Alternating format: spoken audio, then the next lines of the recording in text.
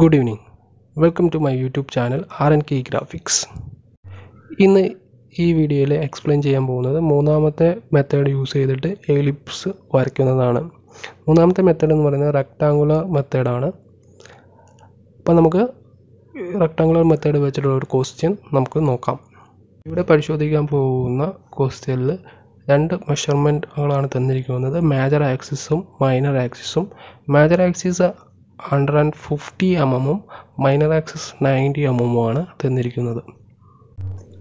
ഇപ്പോൾ നമുക്ക് തുടങ്ങാം.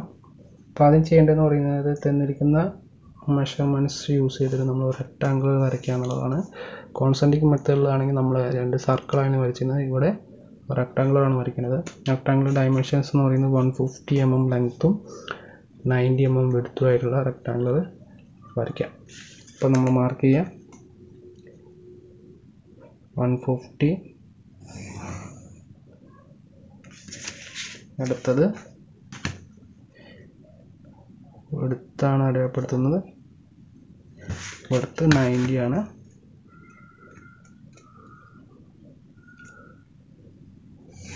അടയാളപ്പെടുത്തുക. അതിനൊപ്പം തന്നെ അതിൻ്റെ സെൻറ്റർ പോയിന്റ് മാർക്ക് ചെയ്യാം. ഇവിടെ അതിൻ്റെ സെൻറ്റർ പോയിന്റ് ഒന്ന് മാർക്ക് ചെയ്യണം.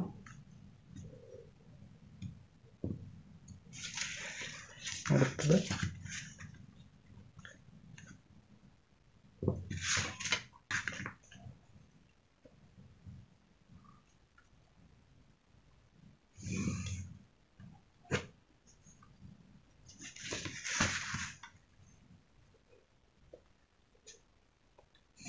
നമ്മൾ റെക്ടാങ്കുലർ വരച്ചിട്ടുണ്ട്. റെക്ടാങ്കുലറിന് നമ്മൾ ആക്സിസും കൂടി വരയ്ക്കാം. അതിനാണ് മിഡ് പോയിന്റ് മാർക്ക് ചെയ്തിരിക്കുന്നത്. അപ്പോൾ ഇത് വരയ്ക്കുന്നത് മൈനർ ആക്സിസ് ആണ്. മൈനർ ആക്സിസ് നമുക്ക് തന്നിരിക്കുന്നത് 90 mm ആണ്. ഇപ്പം വരയ്ക്കുന്നത് മേജർ ആക്സിസ് ആണ്.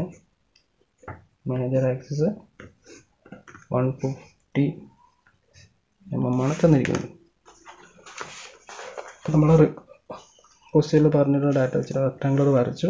ഇതിന് പേര് കൊടുക്കുക PQRS. ആക്സിസിന് മേജർ ആക്സിസിന് അവിടെ വരുന്നത് വെർട്ടെക്സ് ആണ്. BB dash. ഇവിടെ B. മൈനർ ആക്സിസിന് അവിടെ BB ഡാഷ്.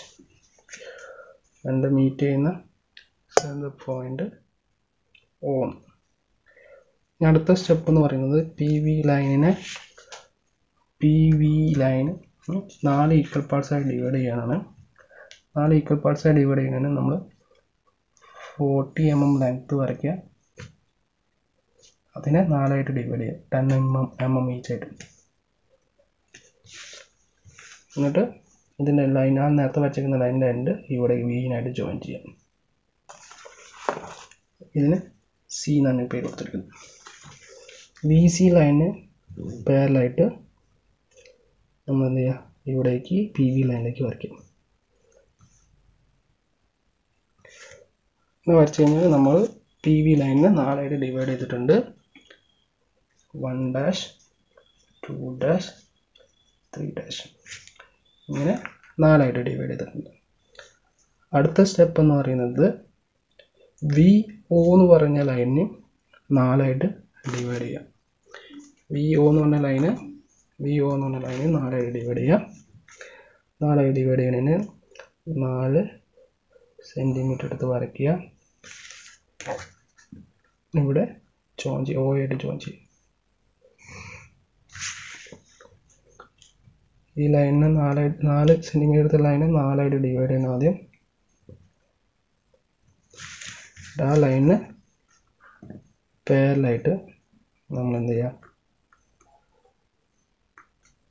ഇങ്ങോട്ട് VO ലൈനിലേക്ക് വരയ്ക്കും.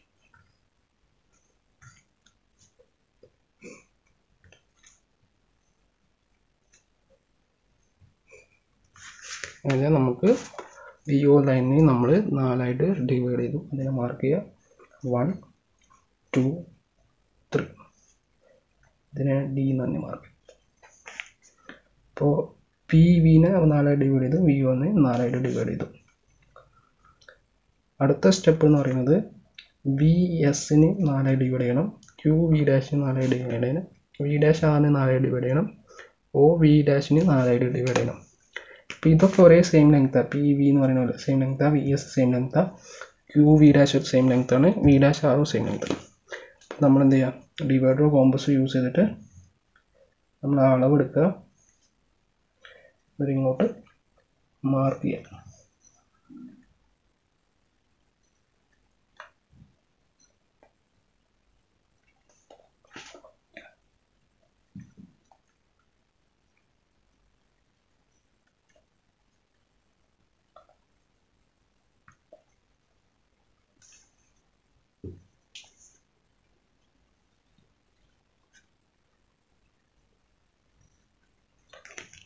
നാലായിട്ട് മാർക്ക് ചെയ്തിട്ടുണ്ടല്ലോ. അതിന് പേര് കൊടുക്കുക 1 ഡാഷ് 2 ഡാഷ് 3 ഡാഷ്.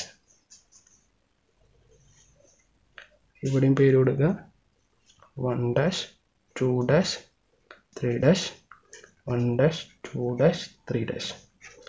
അടുത്തത് VOനെ ഡിവൈഡ് ചെയ്ത മാതിരി തന്നെ V ഡാഷ് ഓനെയും സെയിം ലെങ്ത് കൂടെ എടുക്കുക.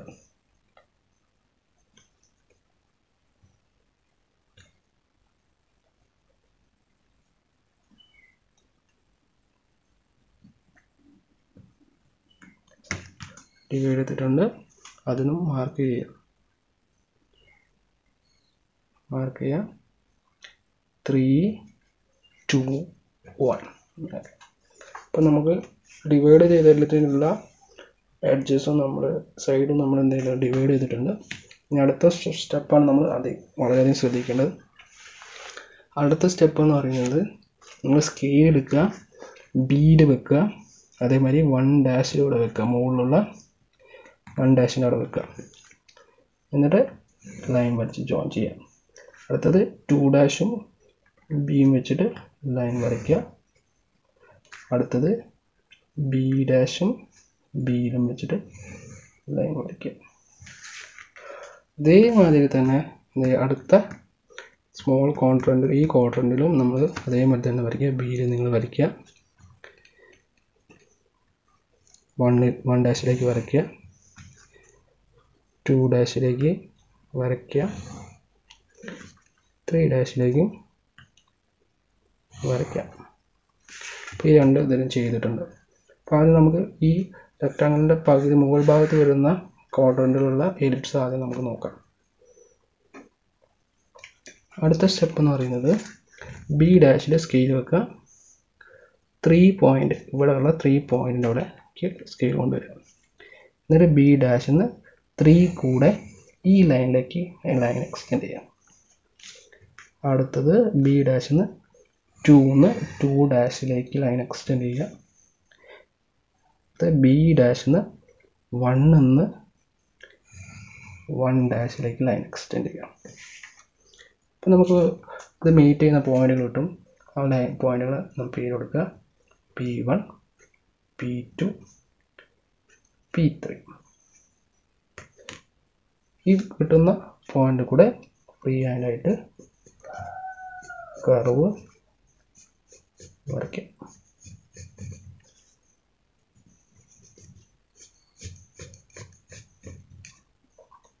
സെയിം പ്രൊസീജിയർ ഇവിടെയും റിപ്പീറ്റ് ചെയ്യുക. അതായത് ബി ഡാഷിൽ നിന്ന് 3 കൂടെ 3 ഡാഷിലേക്ക്, 2 കൂടെ 2 ഡാഷിലേക്ക്, 1 കൂടെ 1 ഡാഷിലേക്ക്. അപ്പോൾ ഇവിടെയും പോയിന്റ് നമുക്ക് കിട്ടും. ആ പോയിന്റിൽ നമുക്ക് പേര് കൊടുക്കുക, P1 എന്ന് തന്നെ പേര് കൊടുക്കുക, P1, P2, P3. ഇവിടെയും നമ്മളെന്ത് ഫ്രീ ഹാൻഡായിട്ട് ആ പോയിന്റ് കൂടെ കർവ് വരയ്ക്കുക.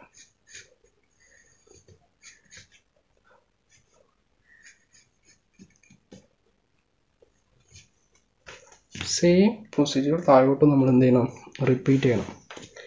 അതിങ്ങനെ താഴോട്ട് റിപ്പീറ്റ് ചെയ്യുക. ബി ഡാഷിൽ നിന്ന് 1ലേക്ക് ലൈൻ വരയ്ക്കണം, ബി ഡാഷിൽ നിന്ന് 2ലേക്ക് ലൈൻ വരയ്ക്കണം, ബി ഡാഷിൽ നിന്ന് 3ലേക്ക് ലൈൻ വരയ്ക്കണം. സെയിം V dash എന്ന് 1 dash 2 dash 3 dash ഇങ്ങനെ വരച്ചിട്ടുണ്ട്.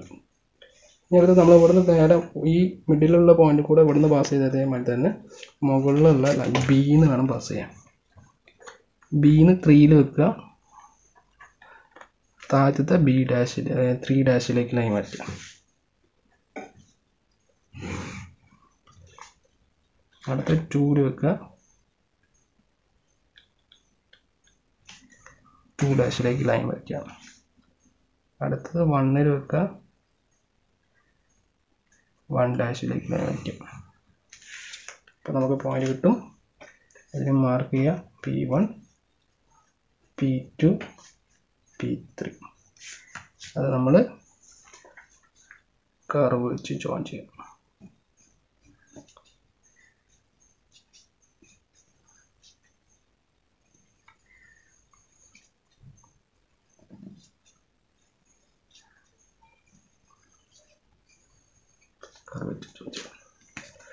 ലാസ്റ്റ് ക്വാഡ്രന്റിൽ ഇതേമാതിരി തന്നെ വരയ്ക്കുക.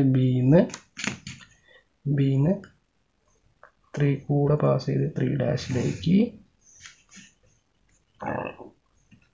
2 കൂടെ പാസ് ചെയ്തിട്ട് 2 ഡാഷിലേക്ക്,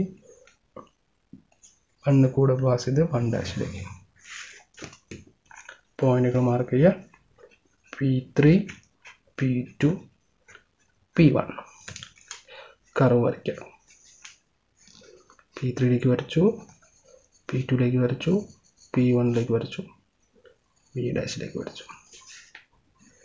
അപ്പം നമുക്ക് കർവുകളെല്ലാം നമ്മൾ ജോയിൻ ചെയ്തിട്ടുണ്ടെങ്കിൽ നമുക്ക് റിക്വയർഡ് ആയിട്ടുള്ള ക്വസ്റ്റ്യനിൽ പറഞ്ഞിട്ടുള്ള എലിപ്സ് നമുക്ക് ഇങ്ങനെ കിട്ടിയിരിക്കുന്നു. അപ്പോൾ എലിപ്സ് വരച്ചു കഴിഞ്ഞാൽ നമ്മൾ അടുത്ത സ്റ്റെപ്പ് എന്ന് പറയുന്നത് നമ്മൾ തന്നിരിക്കുന്ന ഡാറ്റ നമ്മൾ ഇതൊരു ഡയമെൻഷൻ ചെയ്യുക എന്നുള്ളതാണ്. റെക്ടാങ്കിൾ അല്ല മേജർ ആക്സിസിന് ഡയമെൻഷൻ തന്നിട്ടുണ്ട് 150. അത് മാർക്ക് ചെയ്യുക. ഡയമെൻഷൻ ചെയ്യുമ്പോൾ എപ്പോഴും ശ്രദ്ധിക്കേണ്ട കാര്യം എന്ന് പറഞ്ഞാൽ ഡയമെൻഷൻ്റെ വാല്യൂ ഡയമെൻഷൻ ലൈനിൽ ടച്ച് ചെയ്യരുത്. അടുത്തത് 90 mm തന്നിട്ടുണ്ട് മൈനർ ആക്സിസിൻ്റെ, അതും കൂടിയാണ് അടുത്തത്.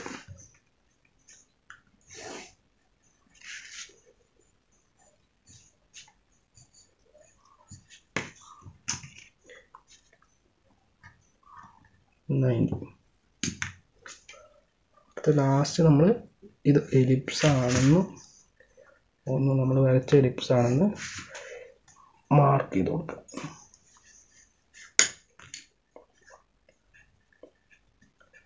എലിപ്സ് ഏത് മെത്തേഡിലാണ്? റെക്ടാങ്കുലർ മെത്തേഡിലാണ് എലിപ്സ് നമ്മളിപ്പോൾ വരച്ചിരിക്കുന്നത്. അപ്പോൾ ഇത് നിങ്ങൾ എന്ത് ചെയ്യുക, ഇതൊന്ന് ചെയ്ത് നോക്കുക, വീട്ടിൽ ചെയ്ത് നോക്കുക. എളുപ്പത്തിൽ വരയ്ക്കാവുന്നതാണ്. ഇങ്ങനെ വരച്ച് കഴിഞ്ഞ് അല്ലെങ്കിൽ നിങ്ങൾ എന്ത് ചെയ്യുക, ഈ വീഡിയോക്ക് ലൈക്കും ചെയ്യുക, അതുകൂടി ചാനലിന് സബ്സ്ക്രൈബും ചെയ്യുക.